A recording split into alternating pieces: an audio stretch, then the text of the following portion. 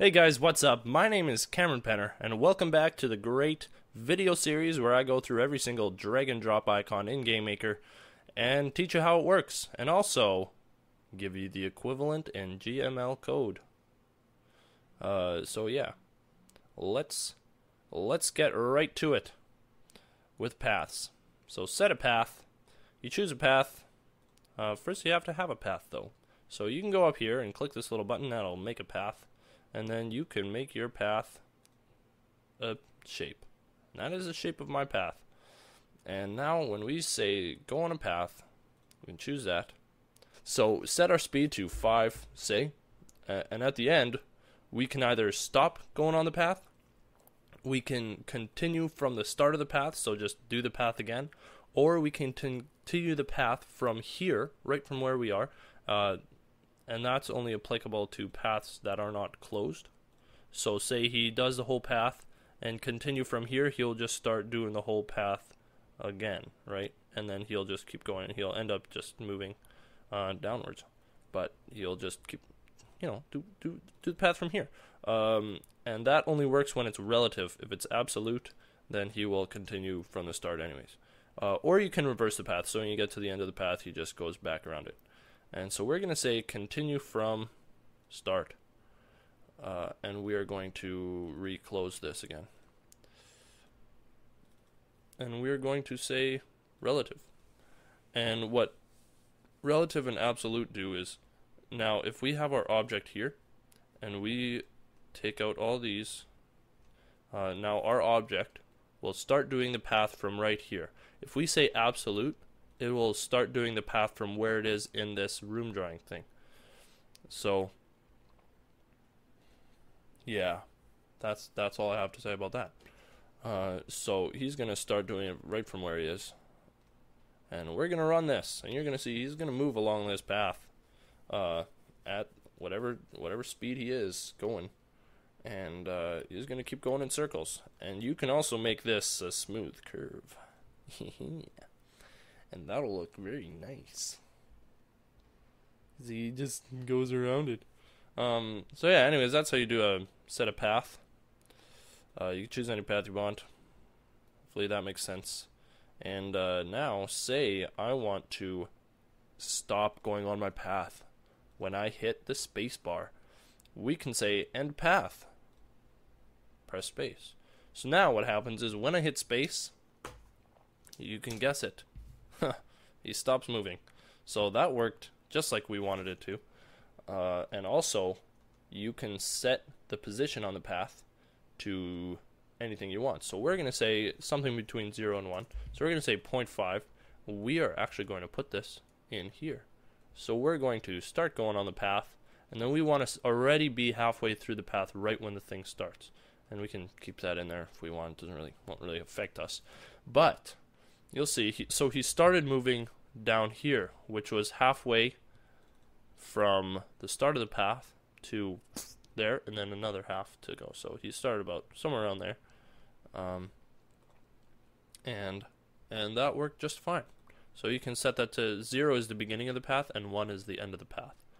So if we now set the speed on the path, say when I hit space, I want to use my NOS, and I want to go really fast. I want to go speed 20 around this path racetrack.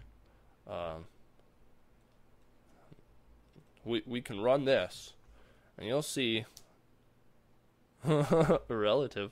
So this is one of the times that you want to use absolute. So we'll just go in here, and we will change this to absolute. Run it up. So now he's going as I'm not going fast enough. I better use my NOS. Ha! Win every day. That's all I ever do. So yeah, hopefully those things make sense.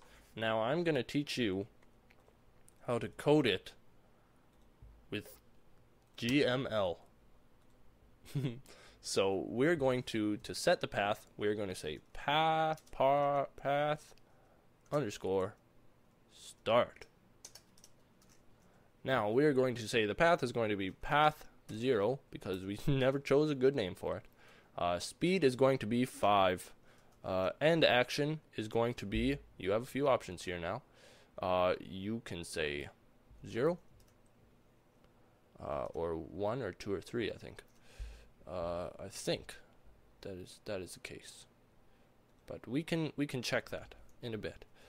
And they're just correspond to the other ones. So absolute, we're going to say true because we want them to move absolute. So yeah, you type in your function, open your bracket, type in the parameters, close your bracket, close your statement by putting a little semicolon.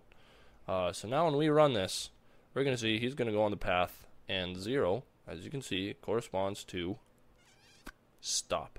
And I do believe that they're the same there. And if I'm wrong, I will let you know at the end of the video. Or earlier on.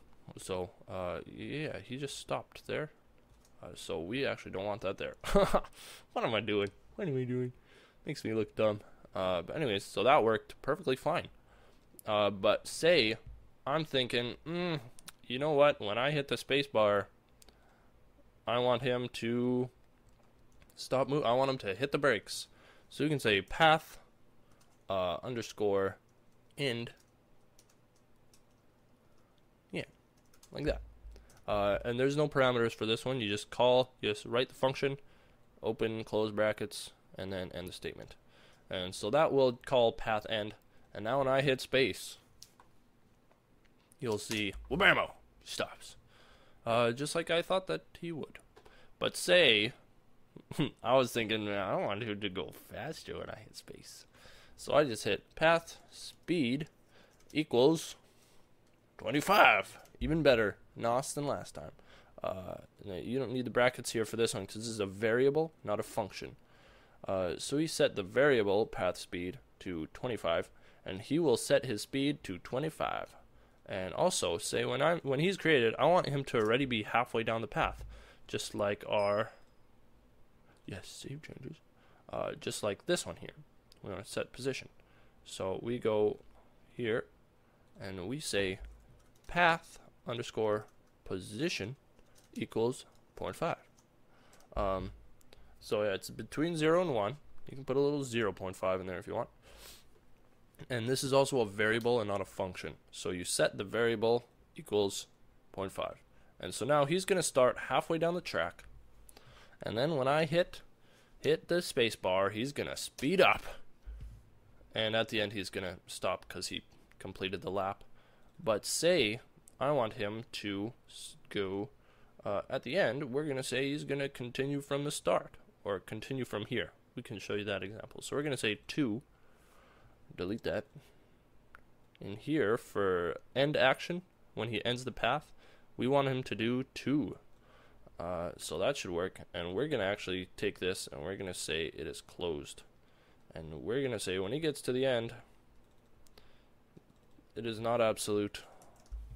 So we're going to go like this. You're going to see he's going. What have I done?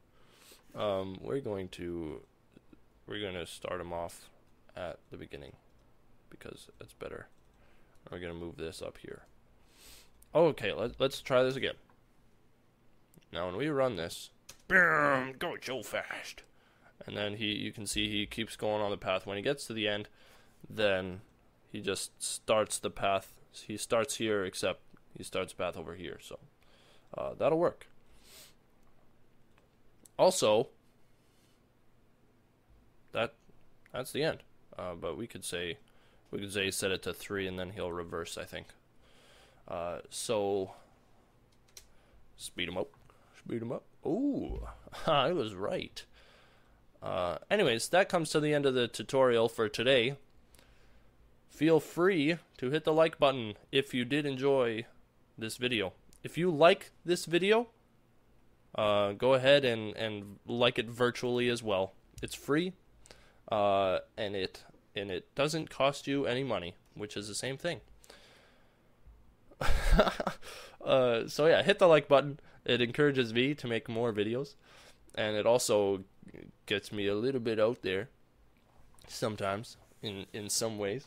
So the more of those I get, the better I feel. And the more of these videos I will make for you guys. Also, if you want to be notified when the next videos come out, because they will be coming out, all of them, then you can hit the subscribe button. And if you didn't know that there's a subscribe button, let me teach you something. Somewhere, when this video was recorded, the subscribe button was above the video.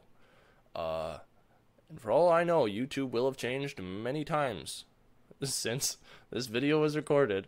But you can go ahead and hit that button, and that will make you a subscriber. And then, whenever I put out a new video, you will be notified. So, lesson learned. And if you already knew that, then you've probably already clicked it and are checking out my channel right now, learning new things about Game Maker. So yeah, thanks for watching. My name is Cameron Penner, and I'll see you guys in the next video.